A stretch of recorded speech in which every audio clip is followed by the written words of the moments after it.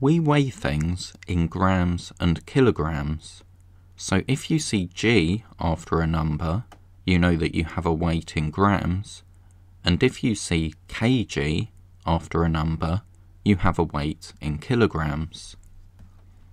So a feather is very light, it only weighs 1 gram. A spoon weighs about 25 grams, so you would need to hold 25 feathers to have the same weight as a spoon.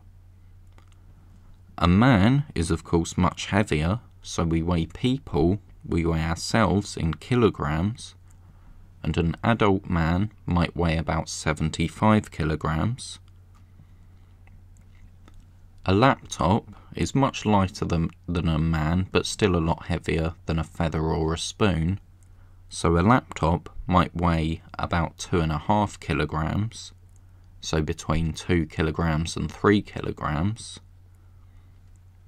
And a football weighs about 500 grams, which is the same as half a kilogram, because 1 kilogram is the same as 1,000 grams. So we need to know how to read a range of scales which can tell us how much something weighs. So how much does the cat weigh? Well, our arrow is pointing between 2 and 4, and the number between 2 and 4 is 3, so the cat weighs 3 kilograms. And the mouse is much lighter than the cat, so we can measure the weight of the mouse in grams. And this scale is a bit more difficult to read. We know that the arrow is pointing between 30 and 40, but there are a lot of numbers between 30 and 40. So how do we find out how much the mouse weighs? Well, it's pointing right in the middle of 30 and 40, and the number right in the middle of 30 and 40 is 35, so the mouse weighs 35 grams. Now how heavy is the sheep?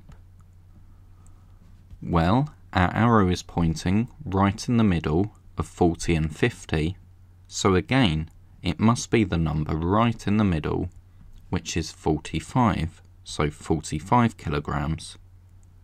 So although the scale is labelled 20, 30, 40, 50, 60, really we can count up in steps of 5 with each mark.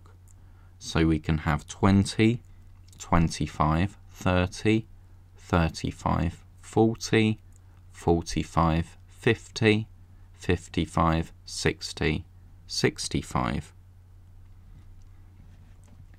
Now how heavy is the tennis ball?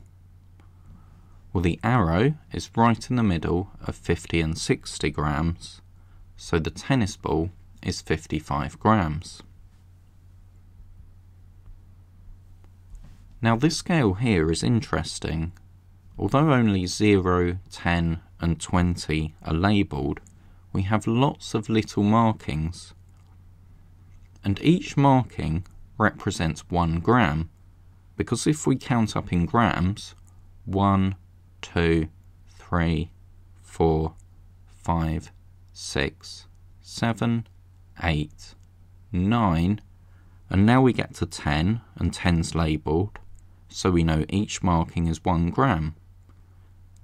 Now if we count up until we get to our arrow, 11, 12, 13, 14, 15, 16, 17, 18, our arrow is pointing at 18, so our pencil is 18 grams. The other way to do this would be to see that the arrow is at 2 before 20, and if each marking represents 1 gram, we can just take away 2 from 20 to give us 18. Now with the guitar, the arrow is pointing in the middle of 3 and 4 kilograms, so we have 3.5 kilograms. Now pause the video and see if you can order these weights from lightest to heaviest.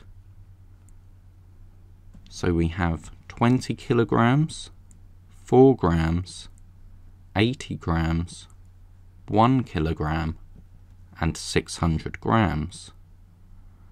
So a gram is a lot lighter than a kilogram. We'd need 1,000 grams to have something as heavy as a kilogram, and all the numbers here are under 1,000. So let's start by finding the smallest measure in grams. We have 4 grams, then 80 grams, then 600 grams. Now we have 1 kilogram and 20 kilograms, so 1 kilogram is the next lightest, and then 20 kilograms is the heaviest.